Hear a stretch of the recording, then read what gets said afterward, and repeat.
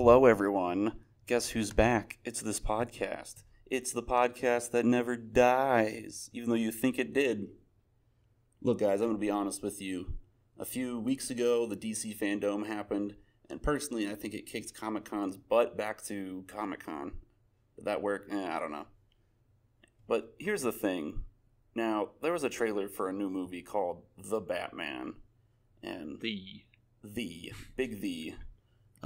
The problem is that whenever a new Batman movie comes out, there's always this huge, debacle of nerds that just get really, pissy about everything, and they get mad because it's not, the true incarnation of how they perceive the Batman. You can even go back and look that even with the Michael Keaton Batman movie, there was people that were furious that Michael Keaton, a comedian, was cast as Batman. So, what are we going to do today? Well, surprise, we're actually huge Batman fans. We're going to talk about how we're a little nervous about this movie, and we have a list of demands they better meet, or else the movie won't be as good as it could be. So, just before we get going, let me just say that me and Connor I already said we're pretty big Batman fans, but, we like the movies, we like the comics, we like the games. So, we're pretty well versed in our Batman universe lore. So, with that, I think we can move on to the first point. And for that is, Batman needs to follow his 3 rules. Here's the thing. If you know Batman, you know that he has 3 rules. No killing, no guns, and no drinking. But if you watch Batman vs. Superman, you'll notice that he's drinking alcohol, killing people, and using guns. Now, this may sound like a minor nitpick, but it actually plays a huge role in Batman's character. Batman's 3 rules help separate him from, the psychopaths that he's fighting. And I just think it would be really cool to see, a Batman that's not a total psychopath.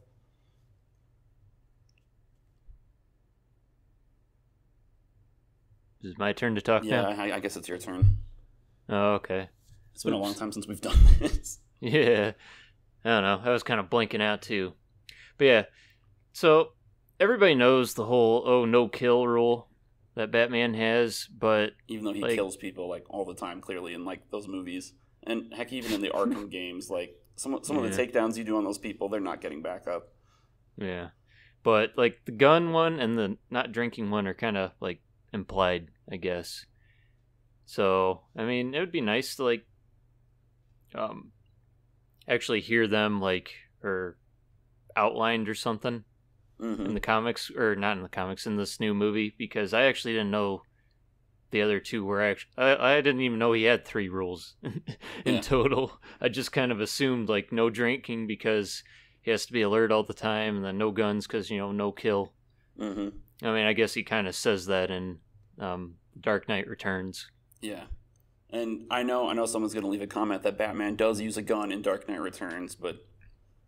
if you've read or understand that comic, there's a reason behind that, and he's not trying to kill the person with the gun. And again, you're right. Even in the comic, he says, "This is the tool of the enemy. We don't use this gun." Yeah. So yeah, just hearing them explicitly listed or whatnot, or revisited, that'd be kind of nice. Mm-hmm. All right, moving into our next point. So, pretty much everybody can agree that The Dark Knight, the film, is pretty awesome. Right, Robbie? Oh, yeah. It's probably the best Batman movie. It's either that or Lego Batman. So, yeah. Now, while it is an excellent film, when you boil it all down, it's just a mobster film, pretty much. Like a crime drama that Batman and the Joker show up in occasionally. There's a lot of legalese, a lot of police procedural stuff. Just doesn't seem much like a Batman movie. But, I don't know, it kind of works out well for that film. But for this movie being called The Batman, it should be a movie about the Batman, Yeah. So, while it did work for The Dark Knight... Just tone it down. Just tone down the crime drama element. And I think the likelihood of this happening is very slim, just based off the trailers and stuff. It looks like there's a lot of big crime boss families and stuff, and looking at the IMDb page at the cast, how Falcone and stuff are going to be in it. And I get that Batman fights criminals, but again, it would be nice if the movie called The Batman was focused more around, who Batman is and stuff like that. Yeah. Not just a crime drama with Batman slapped onto it. Yeah, and I really wouldn't have a problem with them trying that again, but usually when certain successful films have particular elements to them, and other movies or follow-up things like reboots or whatnot try to capture those same elements, they usually don't end up doing as well. What's a good example of that? Like, oh, The Matrix. Oh, The Matrix? Yeah, The Matrix. I mean, The Matrix introduced some pretty cool, like, is his name Johnny Woo, that Shanghai John director? Woo. Yeah, John Woo. It introduced a lot of really cool slow-mo and flips and karate and stuff, and it works in the first Matrix movie. But then every single action movie after that just decided that they had to copy that, and it just what makes The Matrix good is the battle scenes, but it also has some decent writing and stuff with it, and a lot of these movies just oversaturated the slow-mo and kung fu flips and stuff, for the point where it just gets like embarrassing to watch some movies like that. The second Mission Impossible movie, for example. Okay. Yeah, my example is going to be the Silent Hill video game series, because a lot of the more recent games, in my opinion, are too much like Silent Hill 2, which is, the big son of a bitch of the series, like the one that everybody like holds in like really high regard. And I think the reason why a lot of those games kind of failed, at least on a story level, among other things, is that they tried to copy it too much. Yeah. They just saw what was successful there, tried to get lightning to strike twice, and well, it didn't. Speaking of Batman and trying to get lightning to strike twice, you want to talk about the Joker now? Yeah, I guess so. Get back on topic. Yeah. Okay, so the Joker is Batman's arch nemesis, and because the Batman movie is supposed to kick off like a trilogy, I do want to see the Joker show up in some version, but the Joker has just been oversaturated at this point. I mean, we had the Heath Ledger one, and then the Heath Ledger one's really good, and then we had the Jared Leto one, which isn't very good. And then we had the super edgy Joker movie and stuff, and then we got this, which will probably introduce another Joker, and I like the Joker, but, there's other Batman villains out there, and I think that sometimes they put too much of a focus on the Joker, and we miss out on seeing, some more cool, lesser-known villains and stuff. Yeah. Arkham Knight suffers from this. There is no reason Joker had to be in that game. Arkham Origins is also a good example. Arkham Origins is the better example. I was so excited to be like, oh sweet, an Arkham game that's not about the Joker, and then surprise, it was the Joker the whole time. Yeah, I mean, we should have saw that coming, because I think they made it abundantly clear that both.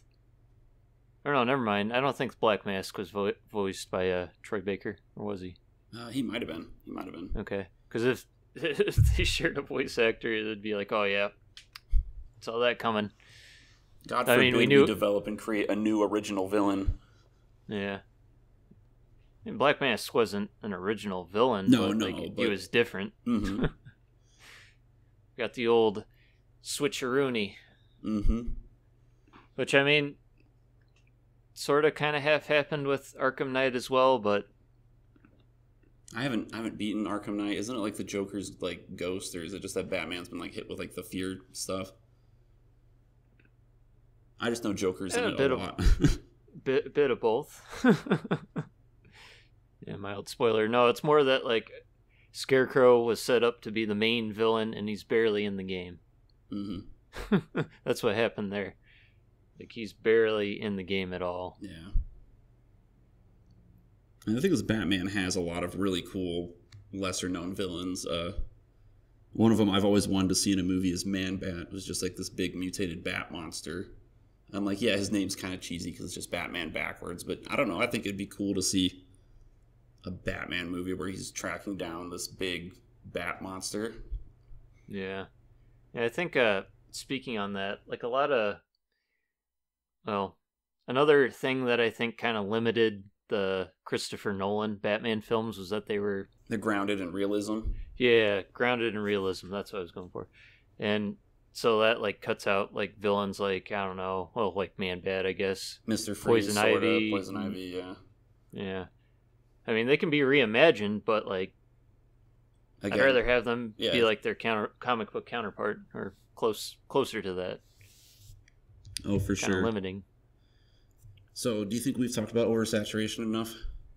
Yes. Oh, too bad, because we have another bullet point to talk about, and that is the death of Batman's parents. Now, I don't even know if I have to say anything about this, okay? But here's the thing. Everybody knows that Batman's parents are dead. Like, maybe they didn't 10, 15, 20 years ago, but everybody knows Batman's origin story now. It's been done to death in these movies. It was done in The Dark Knight. It was done in the 89 movie. It was done in the animated series. It was done in the Arkham games. It was done in the Joker movie. The Joker movie, which wasn't even supposed to be about Batman. They had to just sneak that in at the end. The surprise, this is actually a Batman origin story because you need to see Batman's parents die. It was also kind of brought up in the Lego movie too. Oh yeah, jeez. Or in the friggin' song that he made or whatever. Mm-hmm. Yeah, so here's the thing, like, don't waste the audience's time, you know? I mean, we can only spend, like, 2 hours in the theater with a new Batman movie every, like, 3 years. So, like, don't waste our time with seeing Batman's parents die. And the other thing was that Batman versus Superman did it, and it did it really well. I don't think you're going to be able to top the one in BVS, which is, like, weird saying something nice about that movie. But, Wait, hold on. You're going to need to kind of explain that a bit. Okay, so at the beginning of Batman versus Superman, it shows Batman's parents die, and I don't know, it's very accurate to The Dark Knight Returns. It's like panel for panel, and okay. There's a video I saw that like explained like some of like the symbolism in it, and it's a cool little scene, you know.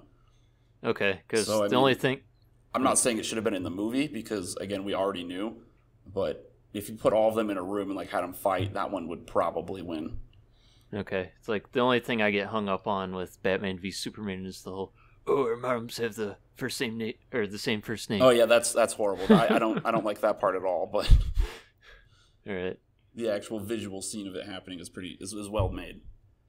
All right, so I think we are down to our final point, and that is not to inaccurately reimagine characters, which, I mean, we've sort of talked about this a handful of times throughout this whole video, but it'd be nice to see, it would just be nice to see just a very accurate adaptation of the broad scheme of Batman comics, you know, where the villains act like the villains in the comics, you know?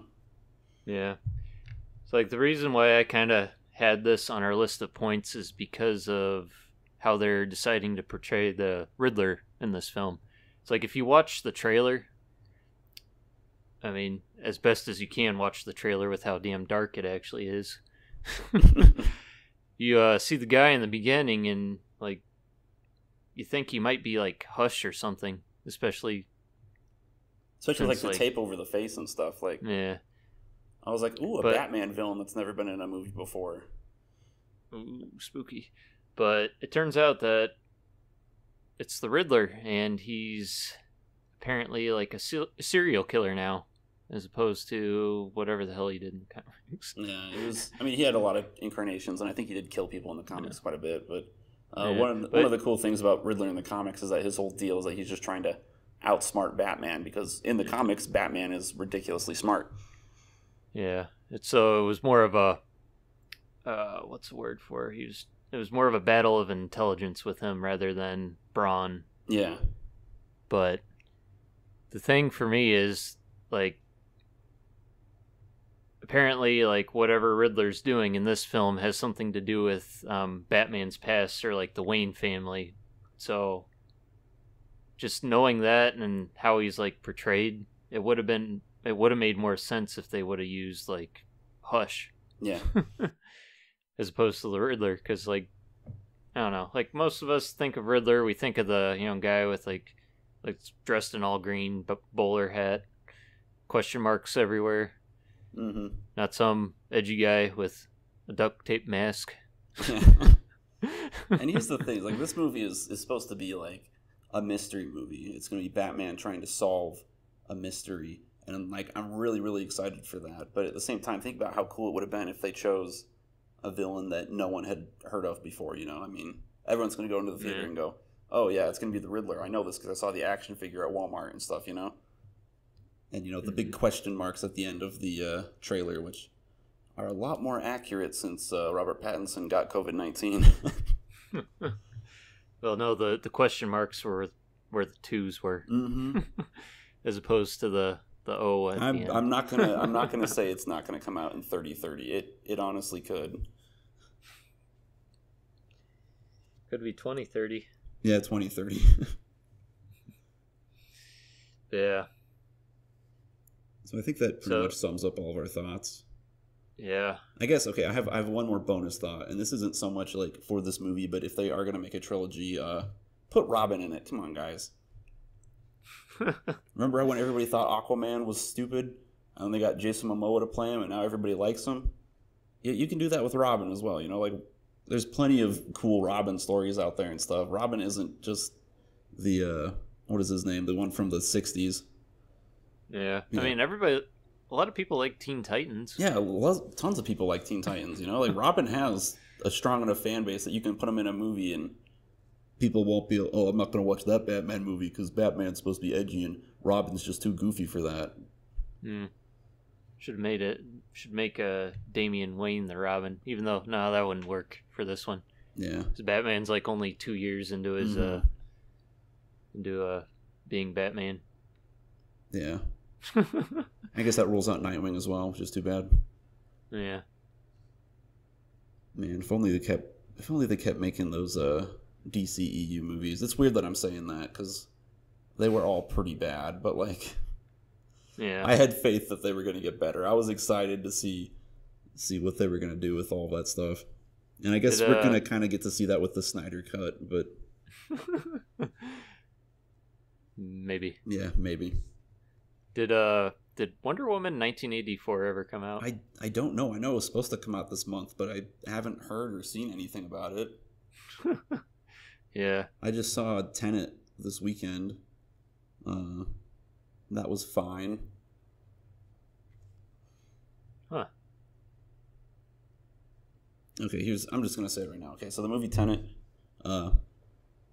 I've never seen a movie that so much of it is dedicated to explaining like what's going on in the movie, and then you just have no clue what is going on at all. Like, you are just lost. And at first I was like, oh, well, that's just because it's a really smart Christopher Nolan movie.